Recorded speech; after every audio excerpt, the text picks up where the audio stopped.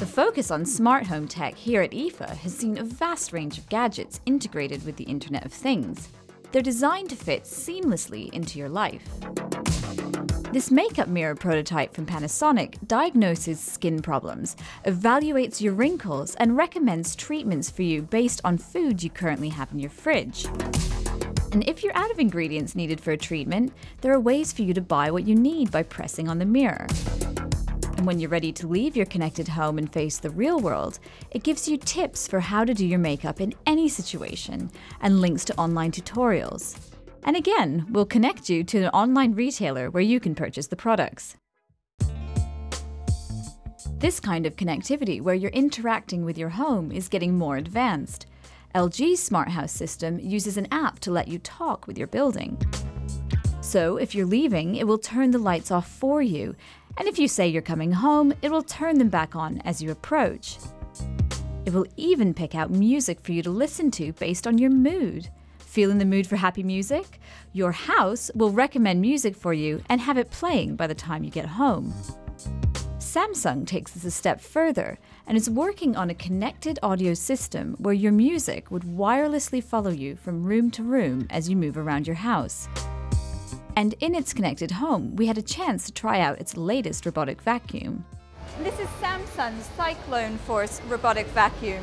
It's 60 times more powerful than the other ones that we've seen from them. And the key thing about it is it's got this new laser pointed feature, so you can actually control where the vacuum can go by pointing.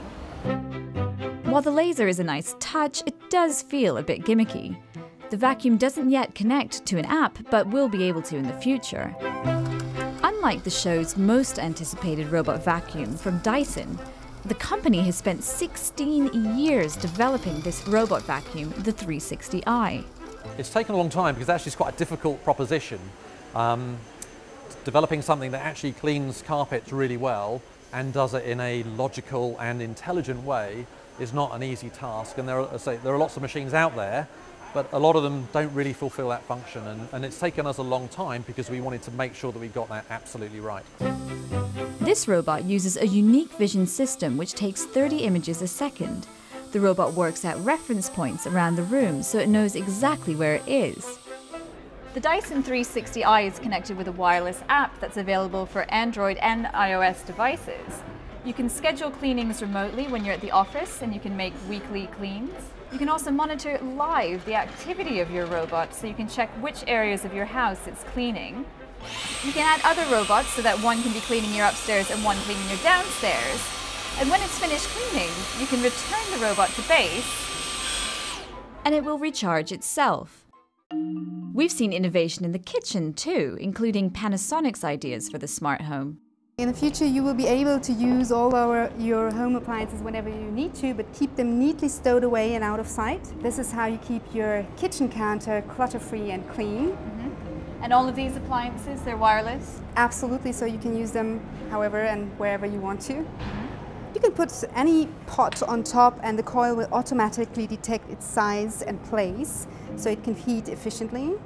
Or for example, we can use the stirrer here and then push the button and it stirs automatically.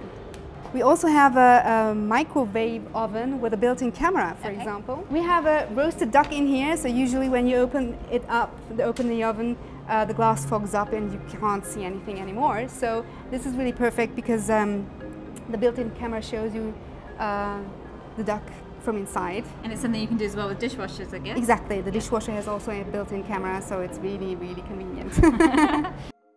Well, while I don't really want to watch my dishes from the couch, compared to some of the connected tech we've seen before, there are ideas here I could actually see in my own home.